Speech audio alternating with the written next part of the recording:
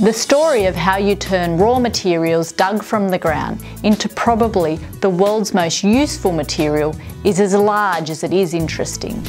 Steel is all around us and everywhere we go in our modern world. If something isn't made out of steel, then steel's been used to make it. Here at the Port Kembla Steelworks, we are operating the largest manufacturing site in Australia.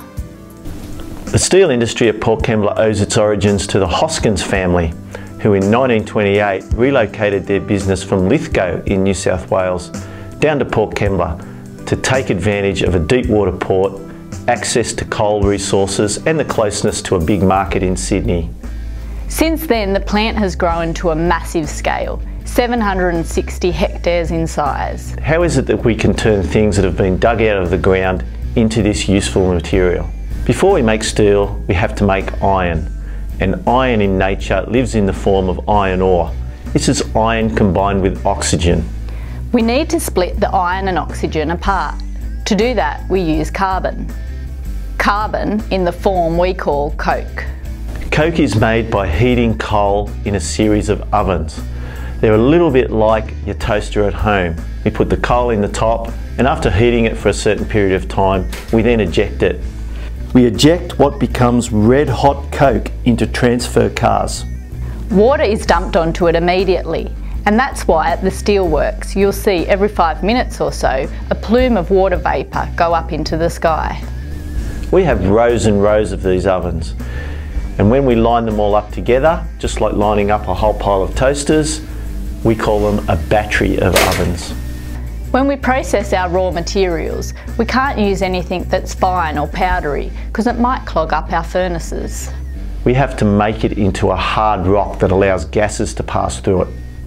We make this hard rock called sinter in much the same way as another type of toaster, one that you might have seen in hotel restaurants. The raw material mix travels along a bed whilst heat is pulled through it, baking it together before crushing it up to the correct size. All of these raw materials go into a massive structure called a blast furnace. Here at Port Kembla, our number 5 blast furnace is 26 stories high. It is, in effect, a gigantic bottle under pressure. How can we split the iron and oxygen apart from within the iron ore? We can't do it manually. We can't rub these raw materials together and hope that it happens. We have to apply heat. Hot air is blasted into the base of the furnace. The heat generated creates a tremendous reaction. The carbon combines with the oxygen and goes off as a gas, leaving behind liquid iron. At various intervals, we'll drill holes into the base of the furnace and drain out what is now a liquid material, liquid iron, and also a byproduct material called slag, which contains all of the elements we don't want in our mixture. Iron by itself is not very useful. You can cast it into various shapes, but if thin enough, chances are you could break it with your bare hands. We need a material that is tough, that's able to withstand being deformed and stretched and formed into different shapes, and that material is steel. In its simplest form, steel is iron, with just the right amount of carbon. We also add a number of other elements to get the final properties just right. And we do that in a way that we control it to very, very fine detail. It's a lot like if you were making something in the kitchen, say a cake, if you added just maybe one more grain of sugar too many, whoops, got it wrong. We use the basic oxygen steelmaking process to turn the iron into steel. To begin with, about 50 tonnes of scrap steel is charged into the vessel. You should never throw steel away into landfill. It's an important part of our process. We need it to make new steel. In fact, steel is the most recycled material in the world. It can be recycled an infinite number of times. Next comes around 250 tonnes of liquid iron, which has come straight from the blast furnace. When the liquid iron and scrap have been loaded in, we place a water-cooled lance down into the vessel and blow oxygen through this at very high speed. We don't light a fire inside the vessel. The reaction itself generates intense heat, and the longer it goes, the hotter it gets. What's happening inside is that the oxygen is combining with the carbon, leaving behind just the right amount. One way to visualise what's inside is getting a milkshake, putting your straw in. Don't put the straw all the way into the liquid, but just start blowing. What happens? It all starts to froth up. At the end of the process, we have a large container of about 300 tonnes of liquid steel. We need to turn that into a solid shape so that we can process it further.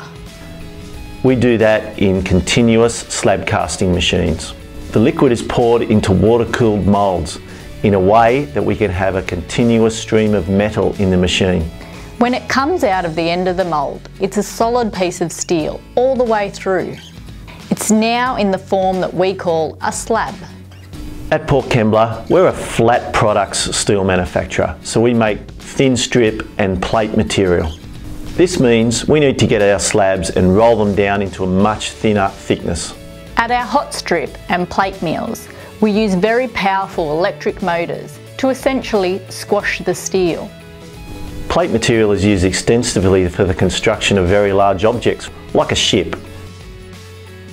The hot strip mill rolls the steel even thinner. Slabs are reheated before being passed through a reversing roughing mill that rolls the steel to an intermediate thickness.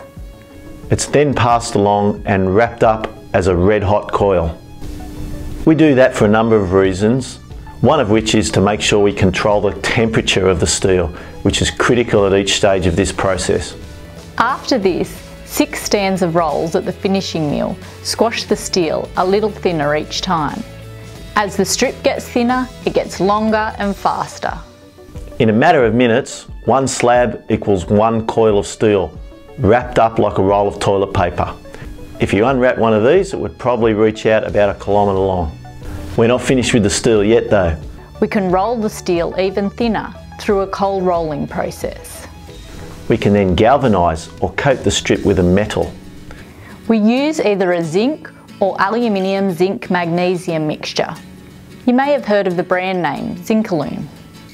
These metal coatings sacrifice themselves to protect the steel underneath. We can then add a number of further protective layers in the form of paint, which makes it look pretty good as well. No doubt you'll be familiar with a range of products that we call ColourBond steel.